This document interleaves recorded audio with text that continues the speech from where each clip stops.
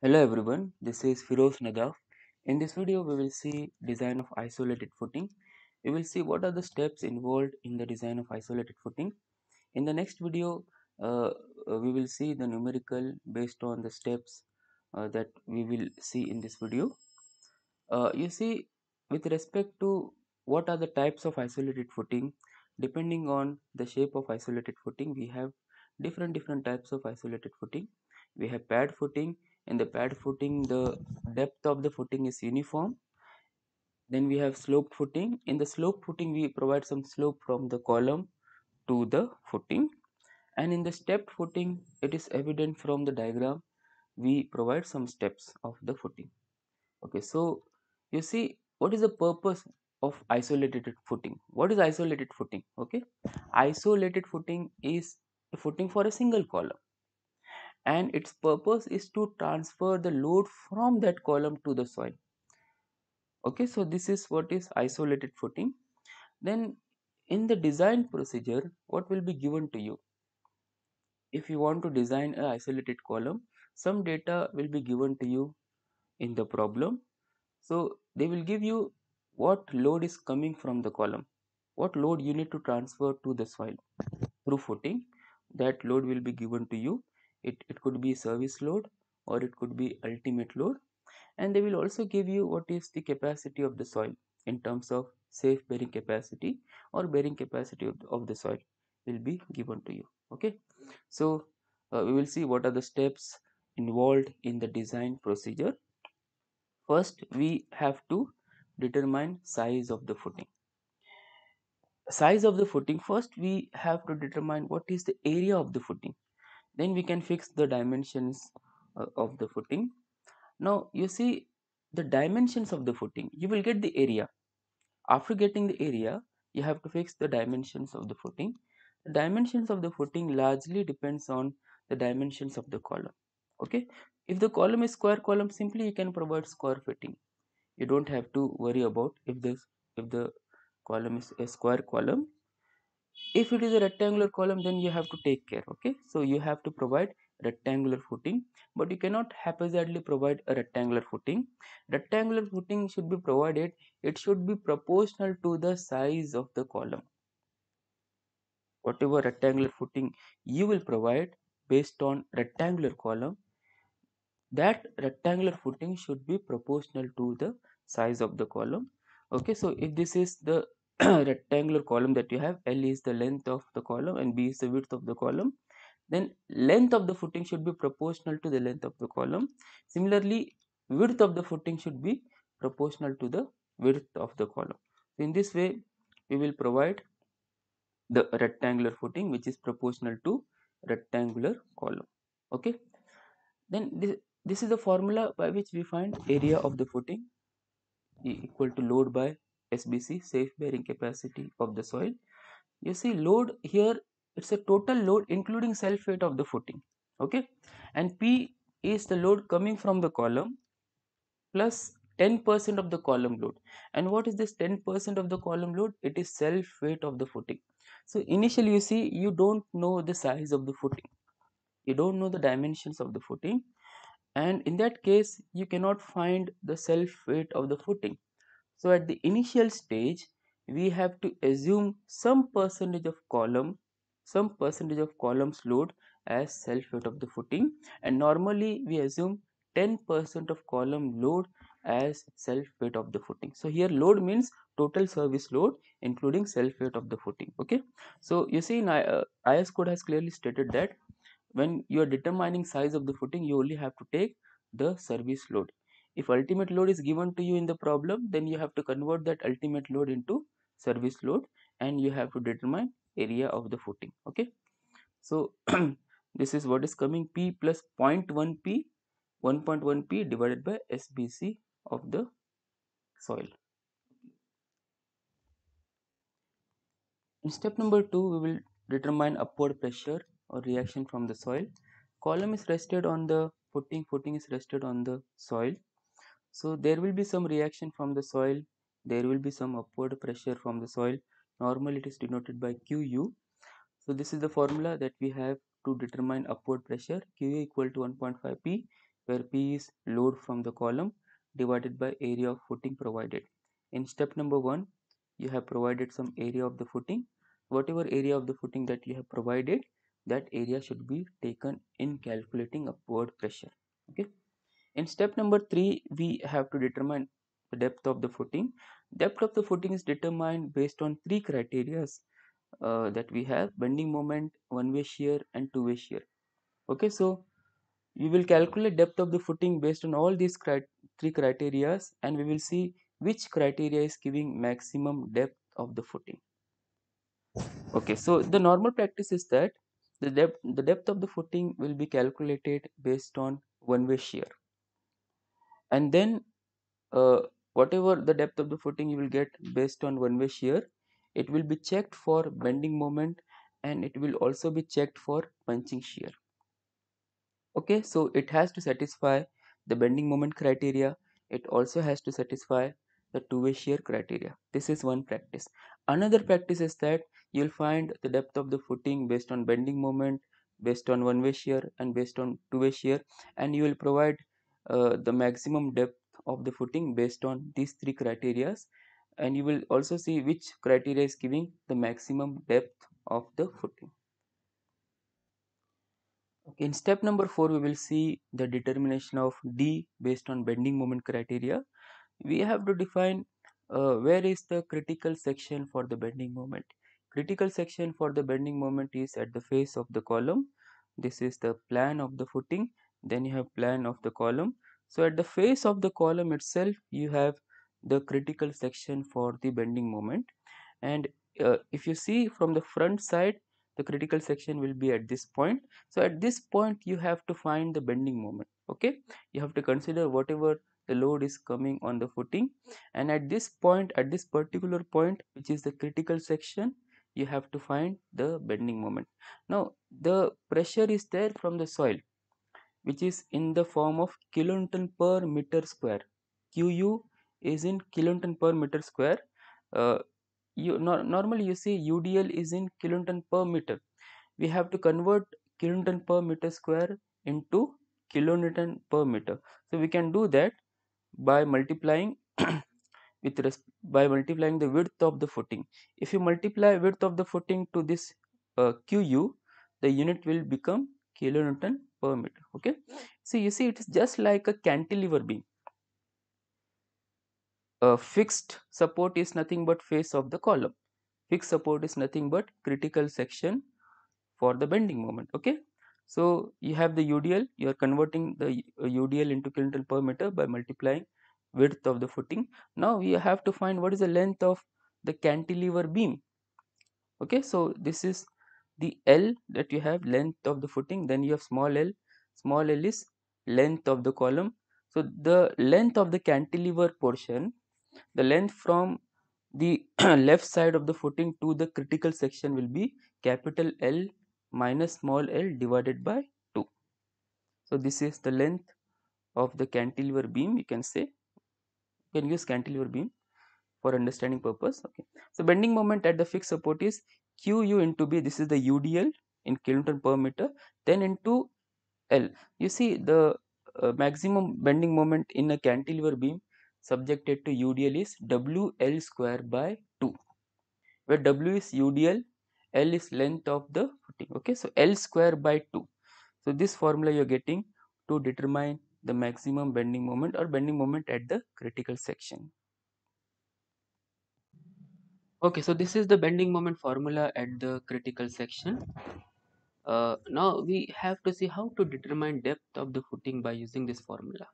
Okay, so you see grade of the steel will be given to you in the problem itself, whether you have to use Fe250, Fe415, Fe500, it will be given to you, and based on that you can get the value of MULIM. For Fe250, MULIM is 0.148 FCK B D square. Even grade of concrete will also be given to you. So depending upon the grade of steel, you have three different formulas of MULIM. For Fe415, this is for Fe250. For Fe415, it is 0.138 FCK BD square. Okay, this is for Fe415, and for Fe500 it is 0.133 FCK BD square. Okay, so what you have to do, you have to equate whatever bending moment value you will get. You will get some value of bending moment because the dimensions will be clear to you up to this step. So you will get the bending moment value. So once you get the bending moment value, you have to equate the bending moment value with respect to MULIM, and MULIM you have to take from the grade of steel. So FCK is known to you, B is also known to you. What is B? B is the width of the footing. So in step number 1, you have decided what is the dimensions of the footing. So B is clear to you. So what is unknown here is D. D is unknown. So once you equate bending moment with respect to MULIM, you will get the effective depth of the footing based on bending moment criteria. Okay, now we have to determine depth of the footing based on one-way shear. So here first you have to determine where is the critical section for one-way shear in case of footing. So critical section is at a distance D from the face of the column. From face of the column. Okay, so this is the column that you have. Then this is the footing. So at a distance D from face of the column, you will have the critical section. The point is that at this point you have to find the shear force, and then you have to find the shear stress. If you draw the plan of the footing and the column, it will be like this. Okay, so this is the plan of the footing and then plan of the column. So at a distance D from the face of the column, you will have the uh, one-way shear, critical section for one-way shear. Okay, so this is the shaded area. The point is that you have to determine what is the shear force at this point. Okay, so this is QU into B, which is in kilonewton per meter. So you have to determine what is the shear force. Shear force at the critical section. At the critical section, you know how to determine shear force. UDL is QU into B, this is the UDL, into length up to the critical section, length from this to this point. Okay, so now already you know this length from this point to the face of the column, capital L minus small l by 2. Okay, so from here to here, from this point to this point, the length is L minus 2, sorry, L capital L minus small l divided by 2 minus small d. So this is the length that you have. Okay, so shear force at the critical section, QU into B into length, this length that we have to multiply here, L minus small l by 2 minus d. After getting the value of tau v, you have to find tau c from IS 456 2000. Okay, so what is tau c? Tau c is shear strength of the concrete. So generally speaking, in the case of shear behavior, what we say, if tau v is if tau v is less than tau c, then we say that our design is safe against shear. Safe against shear. In case of beam, in case of slab, even in the case of footing, we do this. We compare tau v with respect to tau c. What is tau v? Tau v is shear stress, and tau c is shear strength of the concrete. If this case is not satisfied, if tau v is greater than tau c, then in that case we have the design is not safe against shear. We have to increase the depth of the footing so much so that we get tau v less than tau c. How to find tau c? Tau c depends on two factors. It depends on grade of concrete grade of concrete. Grade of concrete will be given to you in the problem, and it also depends on percentage of steel. So what is known to you when you are finding tau c in this step? Grade of concrete is known to you, but percentage of the steel is not known to you because we have not yet calculated the area of steel in the footing. Okay, so what you have to do, normally you know the ranges, how much percentage of steel you provide in case of footing based on the experience. So what we say, normally the range is 0.2 to 0.25% we provide the steel we provide in the footing. So you can assume any value, or you can assume these values as a percentage of steel in the footing. So based on this two value, you have to find the tau c value from IS 456 table number 19, page number 73. Okay, so from this table you will get the value of tau c. Just have to see the grade of concrete and the percentage of steel. So after getting the value of tau c, you have to equate tau v uh, with tau c. What is tau v? Tau v is shear force at the critical section. You have to write the formula. So the formula I have written, you can take that, divided by d into capital B equal to tau c.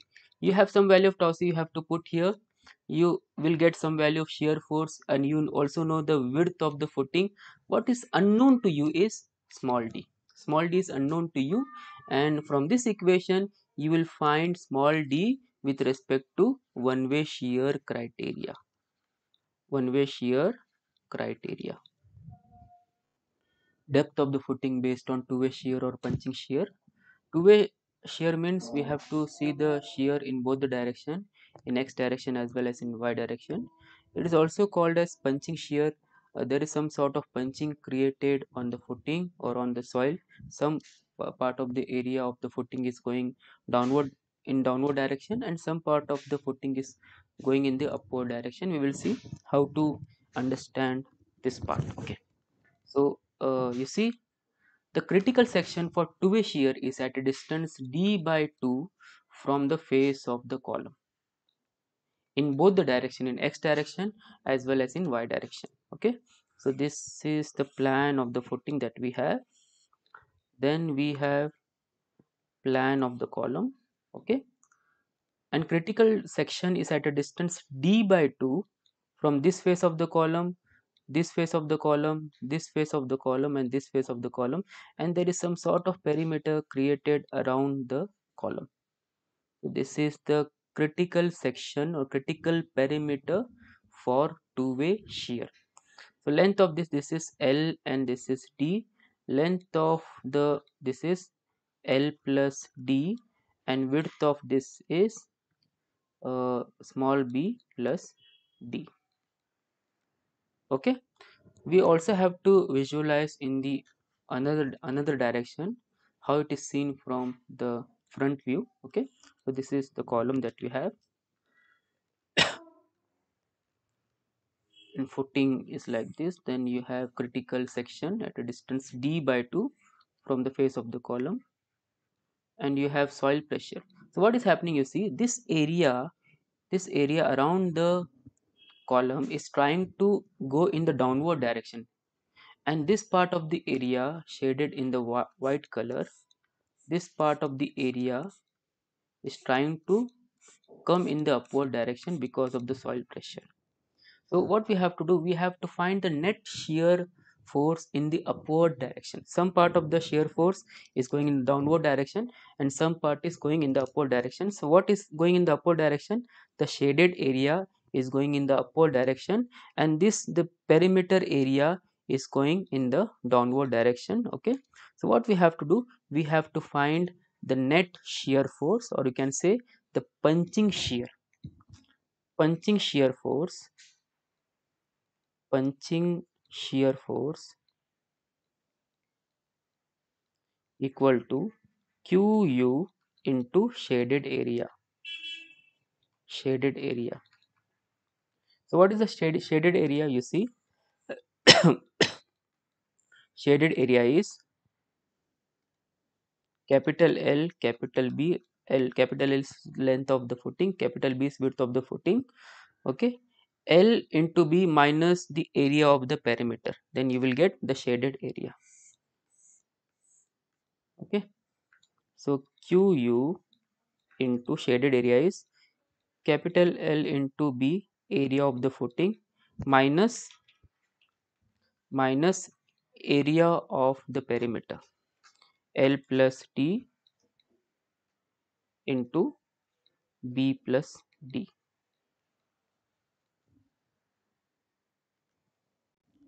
After finding punching shear force, we are required to find punching shear stress. Punching shear stress, which is equal to punching shear force divided by cross section area of the perimeter. Cross section area of the perimeter in two-way shear. Already we have defined what is the perimeter in the two-way shear. Punching shear force, this is the force that we have, this is nothing but the punching shear force. Now we have to understand how to determine the cross section area of the perimeter. Already we have determined the perimeter, this is the perimeter. The length of the perimeter is 2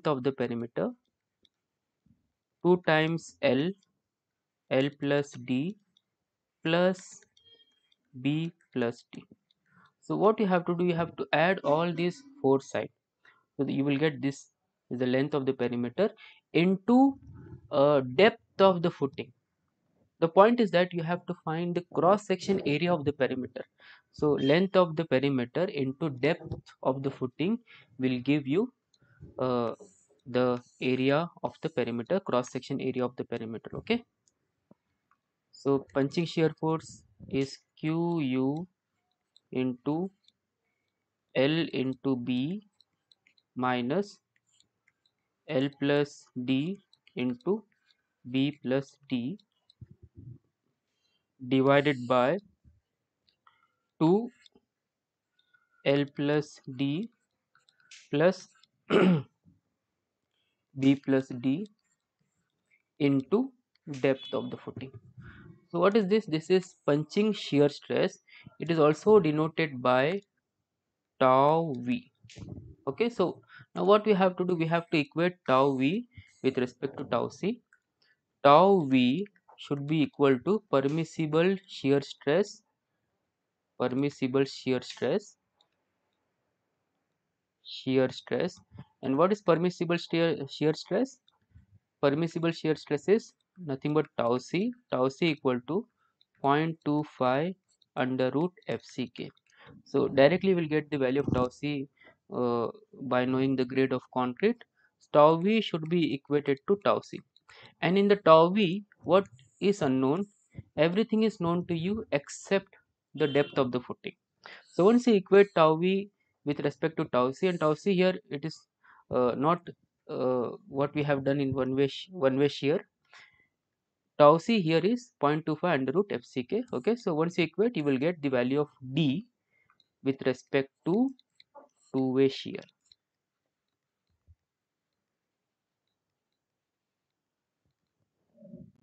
Step number 6 is about reinforcement. In this step, we will see how to provide the reinforcement in the footing. You see, reinforcement is provided based on the bending moment. And in the footing, you see, we provide reinforcement in both the direction, in the X direction as well as in the Y direction.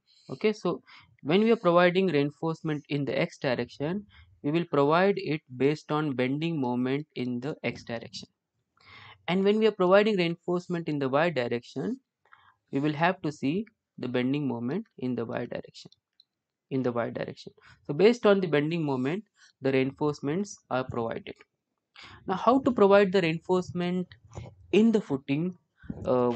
One clause is given in IS 456, clause number 34.3.1, page number 65. So in this clause they have given how to provide reinforcement in different footing, how to provide reinforcement in the square footing and in the rectangular footing. So in this clause they have given three different points, A, B and C. A is about a one-way reinforced footing. One-way reinforced footing. Reinforced footing means reinforcement only in one direction. So this A is not about the footing of the column. It is about the footing of the wall. In case of wall footing, the reinforcement will be in only one direction. So B and C is about footing for the column. B is about square footing. If you are providing square footing, then the reinforcement should be uniform. Whatever reinforcement you will provide in the x direction, same reinforcement should be provided in the y direction. This is what is given in point B. In point C is about the providing reinforcement in the rectangular column. How to provide the reinforcement in the rectangular column?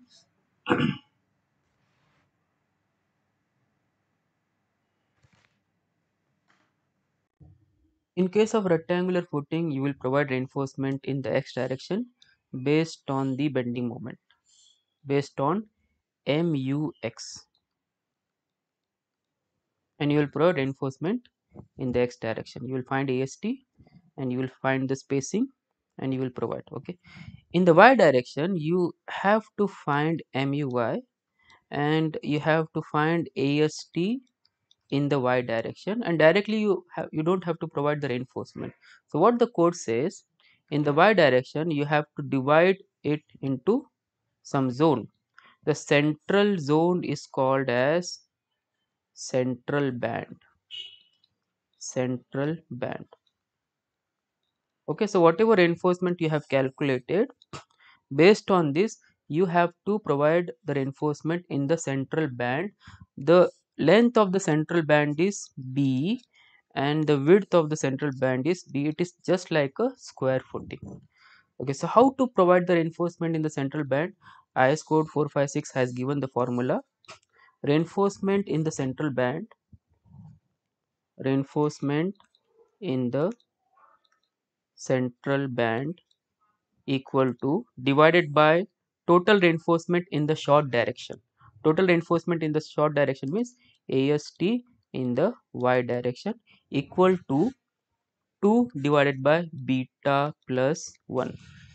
Now what is beta? Beta equal to long side of the footing divided by short side of the footing. So based on this provision, we have to provide reinforcement in the central band, and whatever reinforcement is remaining, you have to deduct. You will provide reinforcement in the central band and some reinforcement will remain. That reinforcement you have to provide in the edge band. These are called the edge band. I will write here edge band. So this will be very clear when we see the numericals. Step number 7 is about development length. Check for development length. You see, we do have provided some dimensions of the footing. Whatever dimensions we have provided, it is okay for the development length or not. That check we have to do here. To do that, we have to find what is the required development length. LD equal to 0.87 Fy into diameter of the bar divided by 4 into tau BD. So Fy is known to you, depends on grade of steel which will be given in the problem.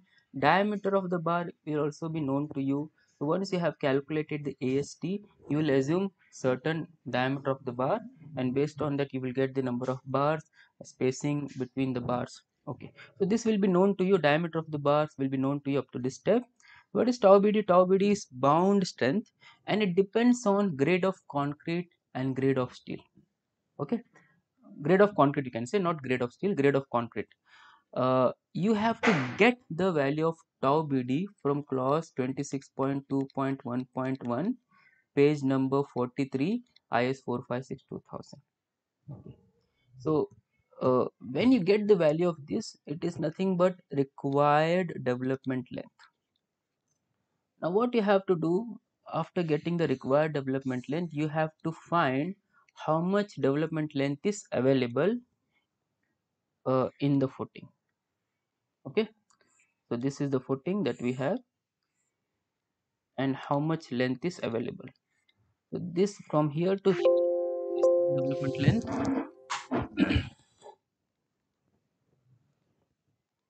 and this is also your development length.